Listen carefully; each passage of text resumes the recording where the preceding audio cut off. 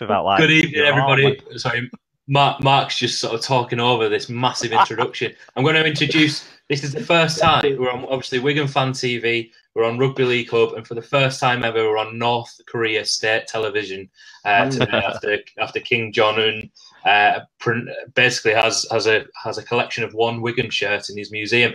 Joining me tonight. Stuart, wherever you are, you were logged in before, so we're still waiting for Stuart Minnis, who's supposed to be logged in. I saw him on the screen. He's now disappeared, and I can see that he's sending me messages. I can't reply, Stuart, but whatever he did before, that was the right thing to get on the screen. So hopefully he does exist.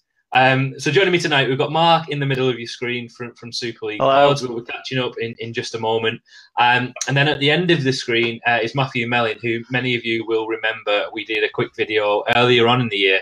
So Matthew is known as the Wigan Runner, who is basically Wigan's version of Forrest Gump, even though he's never seen Forrest Gump. Did you catch up on the plane with Forrest Gump by any chance? I didn't. I've still not seen the film, believe it or not, but I do intend to watch it sooner or later. It's incredible. Your life is basically Forrest Gump. I mean, well, maybe not your life. I mean, not to spoil the film for you, but you'd be pretty impressive if your whole life was like Forrest Gump. Matthew, we want to catch up with you because there's two key things. Obviously, well, three key things. You're obviously a big Wigan fan. One of the big things, though, is obviously last time we spoke, you were about to go over to New York, if I remember rightly, with the dodgeball team. And I think the guys did pretty well, if by all accounts. Do you want to sort of bring us up to date with how that trip went and how the guys did? Yeah, thanks, Sean. So, yeah, they did really well. So the last time we spoke, I think, was in the middle to the end of July. And the Dodgeball World Cup, which my team, the Wigan Dodgeball Warriors, qualified for, took place at Madison Square Garden on the first weekend of August. So we got to the final. They actually got to the final. We got beaten by a team from New York, a local team, which are the best junior team in America. I can't tell you how close we got to winning. We were literally 30 seconds away. It was like one of those endings where you get beaten by a drop goal in a rugby league match. You know, it's funny because there was actually a decision that went against us, and my instinct reaction was I went to the referee and did this. And then I forgot we don't have a video referee yet in dodgeball, but we were so close to winning. And if anyone out there has not seen the match and they want to, it's available on my page on the Wigan Runner, also on the Wigan Youth page as well. And it was a brilliant spectacle. The children really enjoyed it. The families that came as well. Everyone had a great time, and we definitely put Wigan on the map as well. Stu, I can see you. I'm going to bring you onto the screen in just a minute. Stay where you are. Do not press a single button. That's not to say that we can hear you in a second, but I'm going to bring you on the screen once we just catch up with Matthew. And then, I mean, I'm building it up massively, so you better have some good stories for us, Stu. The other big, so you obviously came close to winning, Matthew.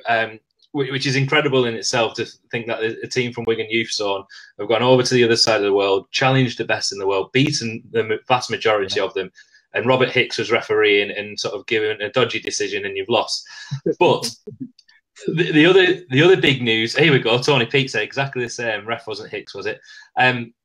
The big news that came today, though, Matthew. Do you want to? You might be a little bit embarrassed to talk about this, but I saw you've been nominated for an award as is it Sports Coach of the Year? Yeah, I have. Yeah, I'm immensely proud of it as well. So you should be. Incredible. Yeah, amazing. So I've been nominated for Coach of the Year award in Wigan. Sports Achiever of the Year award as well through my running for charity, and also Wigan Dodgeball Warriors have been nominated for Club of the Year in Wigan as well. I'm probably most proud about that part, to be honest, because they worked a lot harder than I have to get to that final, what they did this year. And for me, obviously, it's very proud to see them, you know, and them get recognised as well, especially in the hometown being so young. Because a year or two ago, no one really knew about the dodgeball team, and it's only been the last 12 months since we fundraised and all of Wigan came together that people now know about how hard they've been training and how far they've come so far. So yeah, I'm immensely proud and honoured to have been nominated on my team as well. I'm going to bring Stu, this is the big build-up. I'm going to bring Stu on screen. Stu, get ready. You're about to be introduced to the world. We're about to unleash Stu on the world. I'm just going to bring Stu on, and I'm going to come back to you, Matthew, just to wrap up with you, and then we'll start talking about Wigan things, about the competition that you'll be running next week. But I'm just going to bring Stu onto the screen. There's the big. Here we go. Stu, can you hear me? Yeah, and we can hear you. Perfect. Yeah. So, world, this is Stuart Minnis, the one and only Stuart Minnis, who is basically, like I said last week, if Wigan Fan TV had a fan TV for Wigan Fan TV, Stu would be the man. So, Stu, I'll come to you in just a second. We'll have a good catch up. Yeah, but back over to you, Matthew. In terms of, there we go, Matt's there, it's Stu. We've finally seen him. Matthew, do you want to just tell us, I know we mentioned your competitions last time you're on the show, but you've got one next week with Total Fitness. So do you want to just tell everybody that's watching how they can win tickets next week? Yeah, so on the Wigan Runner Facebook and Twitter pages, I'll have 2 competitions next week for the last, shall we say, Super 8's game of the season against Hull. The first one will be a like and share competition to have a chance of winning 2 tickets. And I'll also be running a Find Me First competition next week, where the first fan to find me on the live feed will actually win 2 tickets as well to the game. So, so there's going to be 4 tickets up for grabs next week in those competitions. Perfect. And for anybody that doesn't know, Find My First is basically you can't be in a car, you have to be on foot, not necessarily running, but when Matthew's out and about running with his camera, you've got to recognise where he is in Wigan, and ideally running up to him, and you've got to say whatever the phrase is that Matthew says. And just before we start talking about Wigan things, how many days are you up to now running in a row? So I just ran to the DW Stadium and back just before this. So that was 626 today. Wow. I've run for now. I've got a bit of a back problem I've had since yesterday, but it's not stopped me. So, we're still going. And, all the support that's keeping me going every day is fantastic. So thanks to everybody, all the followers, all the people that comment every day. I really appreciate it. Matthew, I think you're really inspiring. I tried to do what you do about a year ago, start of October. I got 8 days in, pulled my calf, and I didn't run for nearly a year. So I think what you do is incredible, mate. Thank you, appreciate it. I can imagine after 8 days, because you still got your muscle memory that you're trying to work on there. So I can imagine how bad that was early on to pull your calf. But you've got to start to go, haven't you? So start again. I'm doing a similar record to Matthew as well. I did the Great North Run 2 years ago, so I'm up to about 670 days since running. Wow. So that's my impressive streak. Thank you. Proud of you too. So right, let's get on. So if you see Matthew disappear from the screen at any point, he's probably gone for a run, but you can't stay on with us for the full show. But Matthew, whenever you need to go, just go. Don't worry about it. Let's start talking about some rugby stuff. Mark, I know you've been on screen longest, but we've got to go to Stu first, haven't we? Yeah, of course we do. Stag. So Stu, the famous Stu. Do you want to give us a little bit of an introduction in terms of, you obviously live in Maryport, so what got you into supporting Wigan however many years ago it was? Basically when obviously Hanley and the Clang and all them were playing, obviously, there was only the one thing before the Super League era. So many moons ago when it was Mr. Iro, Mr. Ellery Hanley and all the Clang, you know what I mean? So back then, not a bad time. Not a bad time to start supporting Wigan then. And one of the big things that you've been desperate to come on because you get married in a couple of days, is it? Yeah, Friday, the big day, yeah. I've got a confession to make, which Stuart sent me a message today, and I'm very embarrassed about this. So I sent Stuart and Sharon, his fiance, a card, and it was addressed to Stuart and Sharon on the envelope, but in the card it said to Stuart and Karen.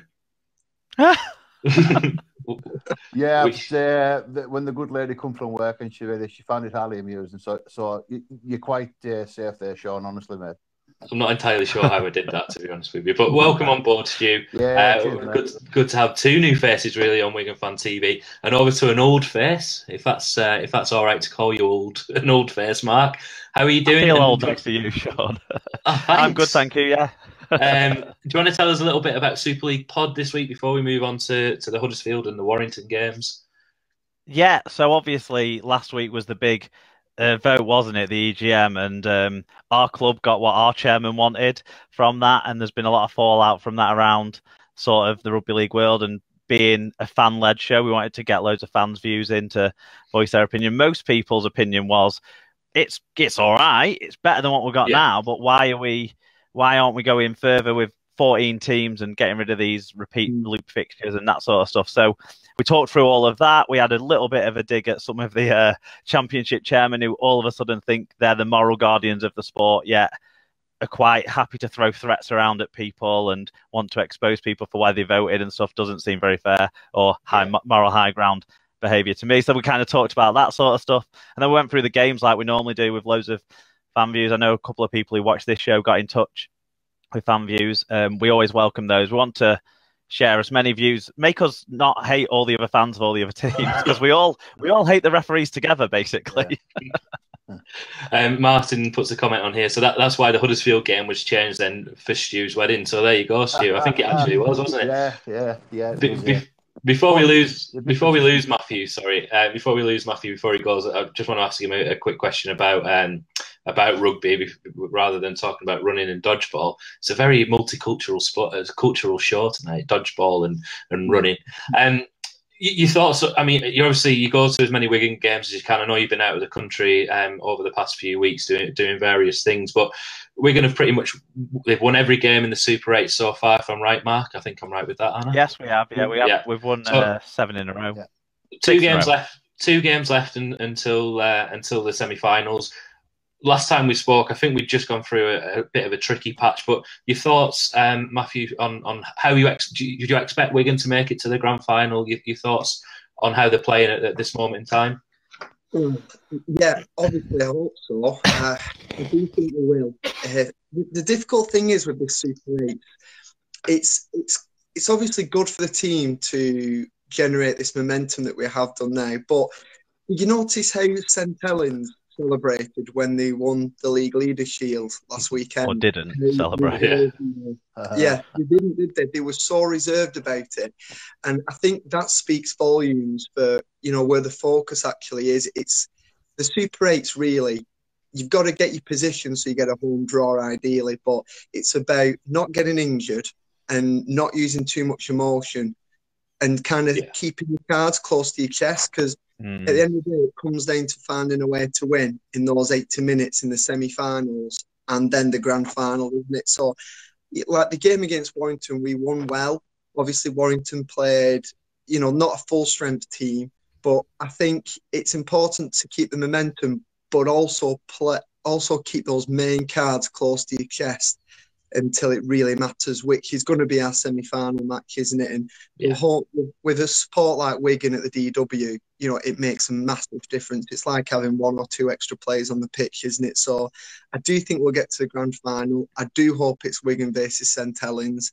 I feel like Castleford have got a bit of a chip on the shoulder. Sleepless nights already at the thought of that. It's what, sorry? I'm having sleepless nights already at the thought of playing St Helens in the grand final. That's the baby, Sean. That's the one. That's the one. But yeah, they're on the right track, aren't they? And you just touched on it there, the Warrington game. The Warrington game seemed a strange one because, like you say, Warrington were missing a few players, Wigan were missing a few players. It's all about building momentum. Stu, you were at the game, if I remember rightly, weren't you? The last game, no. Were you not? Was that the Wakefield game? No. Well, I assume you've watched the Warrington game. Your thoughts on that, particularly, Mr. Manfredi coming back and scoring 2 tries as well. How pleased for him were you? Yeah, to be honest with you, I think for his first game back, it was like a new player coming in. Brilliant. Hit the straps. His second try, when he just shot his arm out like an octopus, was dead funny. He's just like, yes, Shot his arm out like an octopus. Has Matt been feeding you lines? No comment, mate. I'm supposed I think I've got a feeling that you and Matt might have sort of set up a bingo card before you came on air. Just to no comment. Okay, no problem. Mark, your thoughts on the Warrington game? I was a bit underwhelmed by the whole game. I watched the reaction on Red V TV that Matt sent through, and they were too busy concerned about talking about how good the Wigan Warrington game was on the street, on the screens, and I just thought it was a bit underwhelming. I thought the first 15 minutes or so were like great intensity from both sides, and then both sides kind of started to make a few mistakes. At the start, it was like the attacks weren't doing out because the defenses were so great. Then it kind of became the halves from both sides and the fullbacks as well. Like, little mistakes creeping in, passing movements not quite coming off. But the thing that at this time of the year, you need to have a couple of good things. You need to start showing that you got a good kicking game. You need to have really resolute defence, and you need to be able to turn it on at the crucial moments in the game. And Warrington couldn't do that against us, and we could do it against them. Like when we got the extra man, we absolutely tore them to pieces. When they got the extra man, they basically had that one kick, and were we scared of them? So I was really impressed with us from that point of view. Most grand finals aren't like 36 points to 30 and that sort of stuff. Most of them are relatively close games, the best defensive side, the best kicking game that tends to win. So I'm looking forward that way rather than thinking I wasn't quite thrilled that we didn't score 35 points, 30 odd points or what have you. Yeah, I loved it, basically. Yeah, I just felt up. I get what you say about the defences on top, and I think that's perhaps a little bit of naivety from me as a fan. I want it, I don't want to see the defences on top, apart from Wigan's defence. I think it was great that we've defended so well without Ben Flower on as well. He's been really crucial to our defence this year. So I think Club and Navarrete deserve a lot of credit for the way they played in the game, and Sutton as well. Sutton made over 40 tackles in the game and scored a try. So I think our middles were really, really strong. I don't know if you heard Stu there. It's obviously Matt in disguise, because as soon as you mentioned Navarrete's name, he got a little bit excited. Honestly, I bet there's a message going between them two right now about all these things. I've never seen him in the same place at the same time, Sean. I'm not sure that. No, I have. Oh. I definitely have. But yeah, I think that's a good. Obviously, Ben Flower's missing this week as well. Sean O'Loughlin. Matthew, would you like to see, with 2 games left, you've in effect, like we say, you're in a semi-final, you need to win 1 game really to ensure that you've got a home semi-final. We're pretty much there, not quite there. Would you like to see Wigan change the side around a little bit to rest players, or is it all about building momentum now for that semi-final? Well, it's about keeping this momentum that we've got now, but you don't want to change a winning formula. I do believe in if it works, don't change it. So we want to keep things the same, but obviously O'Loughlin's definitely going to come back in, isn't he, in the semi-final, and we need to protect him the way it's obviously been done, and he lifts us. I think he lifts the team minimum of 5% every time he's even on the pitch, even if he's not on the ball. So when he comes back in at the semis, I think obviously we'll play even better then. Fingers crossed as it is, but you've got to say we've been the best team, haven't we, in the Super 8 so far, undefeated. So we're peaking at the right time. The big news this week before we preview the Huddersfield game, the breaking news, the best news I think that I've heard in a long, long time was the fact that the North Korean dictator is in fact a Wigan fan. It's the greatest. Don't shake your head. It is the best news ever. I know I've got a little bit giddy with it, and I got a little bit carried away, and I've bought You like it because you can do all your little pictures and stuff. I think. Is it really the company we want to keep? I think it's of all the dictators that you want, it's sort of the friendly, cuddly one, isn't he? You don't, if it comes out that. If it comes out that we don't get to see how many people he's killed because we don't get to get cameras into his country. But if it came out that Hitler was a Saints fan, it's like. Mussolini was a Warrington fan. You'd rather have of all of them. You'd rather have Kim Jong. I think I'm right.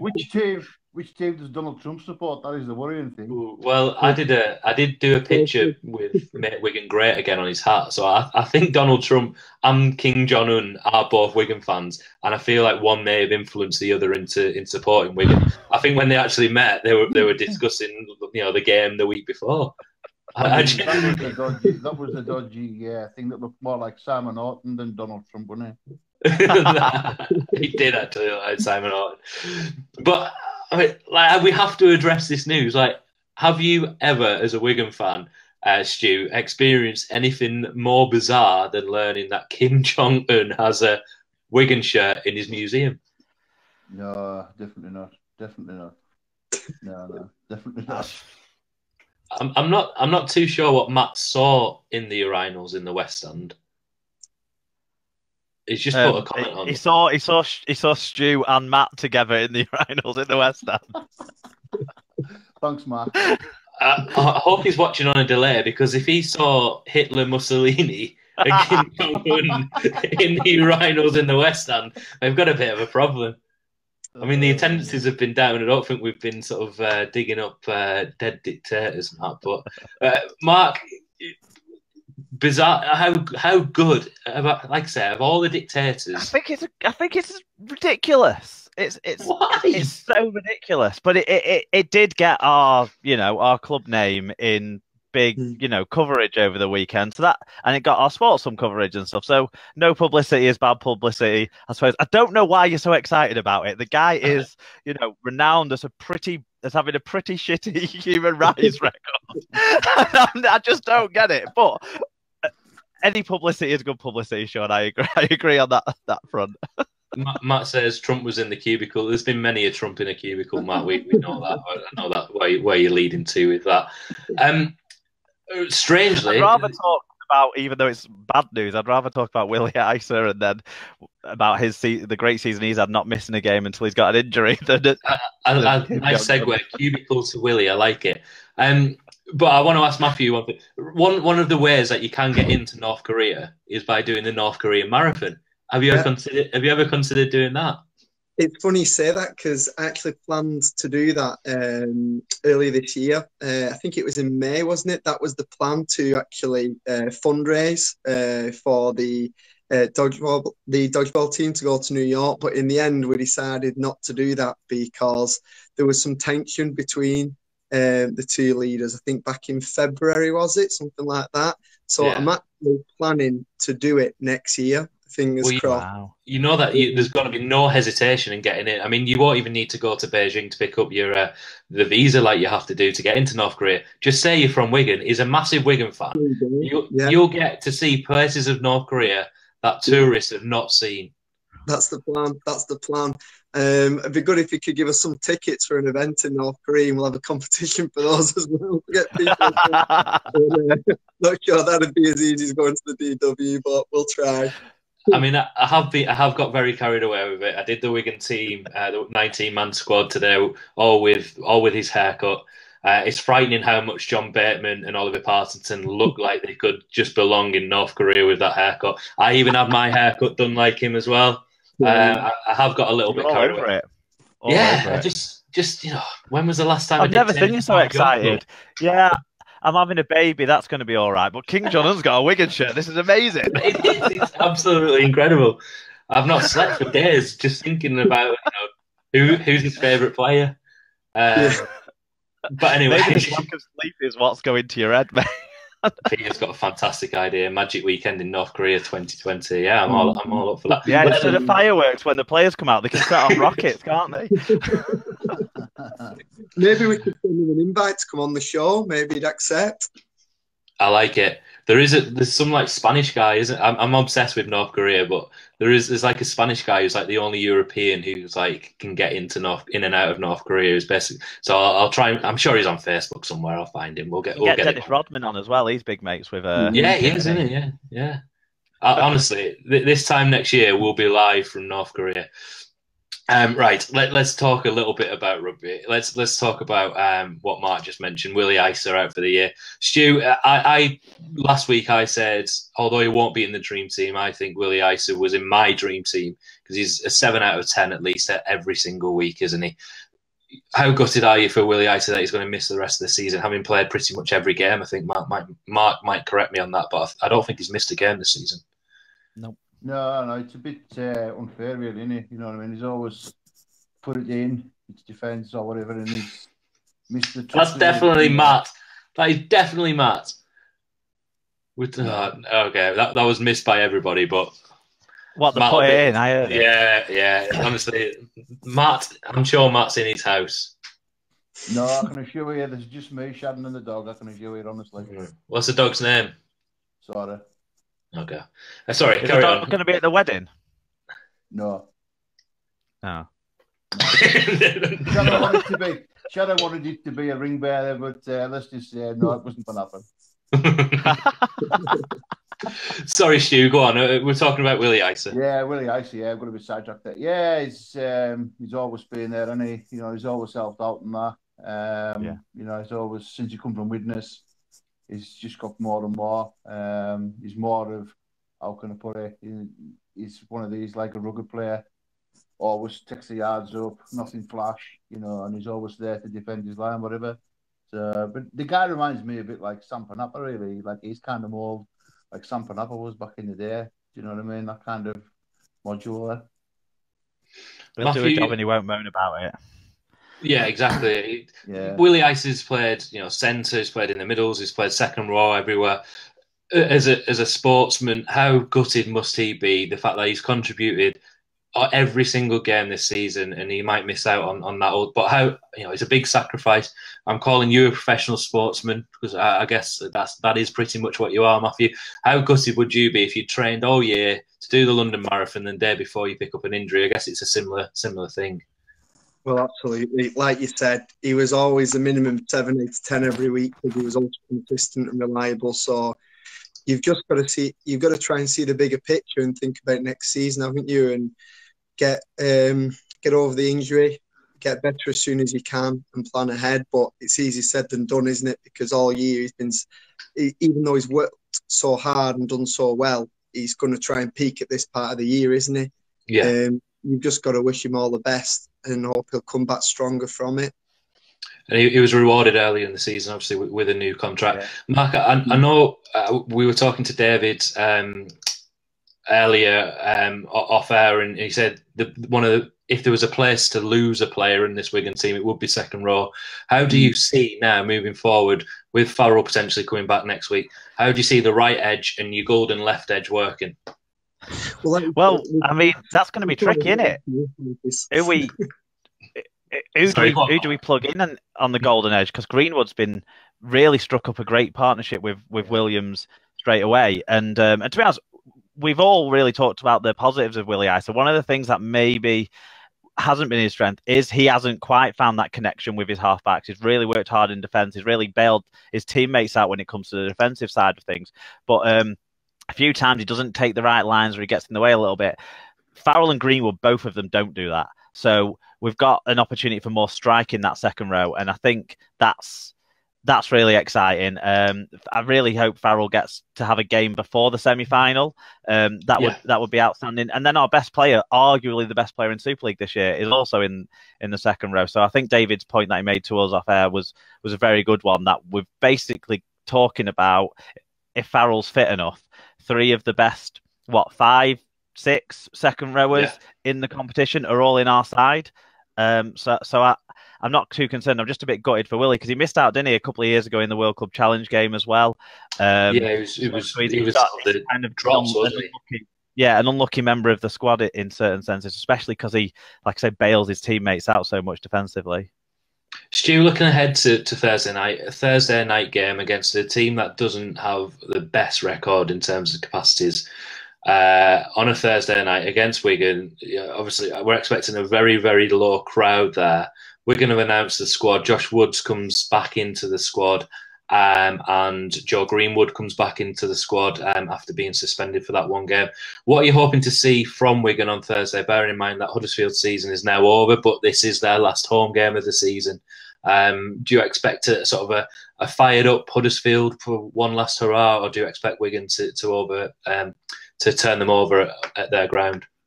I think it'll be a very, very spirited Huddersfield team. They'll want to, how can I put it? It's the old Yorkshire and Lancashire thing, in it. You know what I mean? They don't want to, even though they want to admit it, they want to help Tigers, who are basically creeping up right back behind us. So I think we'll sneak it. Different, not a Navarrete drop goal, as somebody would say, who's not online tonight. But I think with Josh Woods in the squad, you know what I mean? It's a good thing because obviously Sam would be the thing for the drop goal. So it'd be interesting to see what team he goes for. Well, what bench he goes for. And it was, do you know what I mean? Absolutely. Escaré. Personally, last week when he came off the bench, Escaré, honest to God, it was just like a caged animal. I think he was wanting to show, you know what I mean? Okay, the work had been done. There were tired bodies and that. But he was just, the last 10 minutes, he was, everywhere. It was interesting last week when we brought Escaré on. We had Tompkins, Escaré, Sam Powell, Luluai and Williams all on the pitch at the same time. I don't think I've seen that happen. Obviously, the extra man helped with that, but that gave Escaré a huge amount of freedom because there was so many people to pass him the ball. Yeah. Matthew, what's your? I'm going to ask Mark the same question in a second as well. I'm interested to get your thoughts. But Matthew, your thoughts on Escaré? We've had plenty of conversation during the year about he's underutilised. He should be starting. He shouldn't be starting. Where do you view Escaré long term? Personally, I think Wayne at this moment in time has got it right. He used him in the last 15 minutes against tired bodies. Do you see that, or would you like to see him much earlier in the game? We saw him play the full game against St Helens. He was equally as devastating. Interested to see how you would like to see Escaré used, Matthew. Yeah, I think he has used him in the last 15, 20 minutes of games against tired legs recently, and it's worked every time he's used him. I can't recall him having a bad game this season. He's always done the job that he goes out on the pitch to do. I think he's obviously been unlucky in recent seasons with Tompkins and the role that he's had to play with him. But next season, he's going to have a bit more of a free realm on the pitch. I think he's a brilliant player. He's definitely underutilised. But again, I think he's a prime example of a player that can keep his cards close to his chest until it really matters in the playoffs. I think we might see a few special moments, shall we say? I hope we do anyway in the playoffs from him. Mark, I know you just mentioned Morgan Escaré, but do you think he's being utilised in the most effective way that you possibly can in this moment in time, bringing him on almost as late as you possibly can for him to have an impact? I think Sam Tompkins has been utilised in the best way he possibly can be utilised because he's the best fullback at the club. So that's what the conversation should have been all year. Escaré, though, like Matt said, been brilliant when he's come on, when he's injected pace into the game. He is exciting. I think it's hard to think of him having a bad game. Similarly, I'm struggling to think of him having too many great games, but I can think of amazing moments in games that he's given us this year. And I can also think of times where I've really shook my head at him in a few games this year. So that's what you get from Escaré. It's about using him so that you minimise the chance for him to have his defensive clangers, but you maximise the chance of his impact. And that, I think, Matt, I'm really excited about what Matt was saying about putting him in the playoffs in these key moments and something happening, because I can see that too. I'm really excited. Just not to take things off on a tangent again, but just to say hello to all of our viewers over in North Korea. I have prepared this on the screen that does say Huddersfield versus Wigan in Korean. It's 4:00 in the morning in North Korea, and we've not had many comments in the comments section from the avid North Korean fans. But I just assume when we play this later at a more suitable time, that's when they'll come. That's when they'll come through. So however you say hello in Korean, I probably should have learnt that before coming onto the show. But right, predictions. Matthew, I'll start with you. How do you see Thursday night going? Huddersfield against Wigan. Score prediction, please. Yeah, I think you were saying before. I think they're going to try and win the game, aren't they? The old Yorkshire Wigan thing. They're going to try and help Castleford. I think they could go ahead early doors and get tired legs. I think we're going to win 20 points to 16. 20 points to 16. First try scorer from you, Matthew? I don't know why I'm asking you. I started asking people at the start of the season, then I forgot, but now I've remembered. And I won't remember on the night of the game what you said, but who do you think will score the first try? I'm going to go for Tom Davis. I think he's been brilliant recently. Yeah. And hopefully he can benefit from playing on the left-hand side, which me and Mark have been talking about extensively. Stu, your thoughts on can I have a score from you? And if you do say a Roman Navarrete drop goal, I'm pressing the button here that pretty much says eject. You thought your score prediction and first try scorer? 25-18 close. And I think first try scorer Oliver Gildart. Oliver Gildart, okay. And who's scoring that drop goal that you've just put in there? Either Sam or Escaré. You've been sensible, Stu. It's like you're scared of me. Mark, score prediction from yourself, first try scorer. Gildart, by the way, swapped over to the right-hand centre seamlessly. He was fantastic, weren't he? I think that's a good shout because we'll be playing up against their young wing on their left edge. They'll probably have one of the senior twins and Wardle, who looks really talented but is a kid. So that's not a bad shout. Gildart or Manfredi. I'd probably plump for Joe Greenwood first try. And I can't remember what I said on the Super League part about what the score's going to be. It's going to be Wigan by about 3 or 4 scores. I think we'll run away with it in the end. I mean, if you watched Huddersfield last week, they gave up after an hour. And I think probably that's kind of going to be how they roll through the rest of the season. If we can stay tough for an hour, we should get a bit of a free rein at the end. So let's say 30 points to 12 or something like that. Okay, I'll go 28-4. First try scorer. Ooh, difficult one, isn't it? It's not really difficult, but Gabe Hamlin, I think, is... Navarrete, let's get him off the nudie run. I know Matt's No, because of what Stu said last week. No, we've got to have Matt doing that, Sean. It's got to be done, for John and Jack. It's got to be done. Whatever for John and Jack. So Wigan youth zone. Come on. Yeah, just to bring you up to date, Matthew, Stu was watching last week. So Matt, who comes on as a bit of an obsession with Navarrete, so much so that he's actually stolen one of Navarette's shirts and hasn't washed it. It's actually a match-worn shirt that he hasn't washed. But he hasn't scored yet. So typically, obviously, when somebody doesn't score for the season, they've got to do the nude run. And Stu suggested last week that Matt does that with him for charity. And so we're actually hoping that he doesn't score now. And I'm sure we can... I'm sure we can make that happen. We'll go back round and sort of get a last word from everybody. But somebody's put a comment here, and Mark, I'm interested to get your thoughts on this and sort of pay a little bit of a tribute to this man. Tommy Luluai, as Andrew says here, is in line to make his 250th appearance for Wigan, obviously in 2 spells. His best out of the 2 seasons he's had since returning this year. But I haven't asked you to prepare this, but a little bit of a tribute to Tommy Luluai.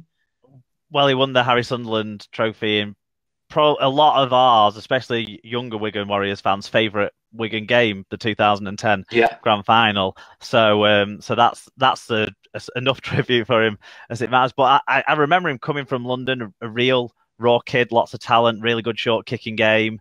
And then now he's matured a bit.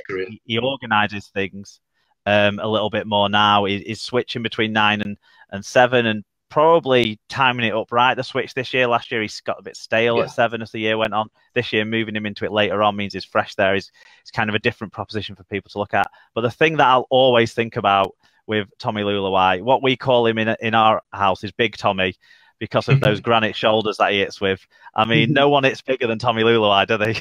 That's the biggest praise I can give for him. Fassavalu, end of story. The best tackle I've ever seen on a rugby pitch. Tommy Luluai on Fassavalu. Thank you very much, Mark. Super League Pod is available to download. It's on his T-shirt, and it's basically a rant about the Look, I'm well branded. EGP.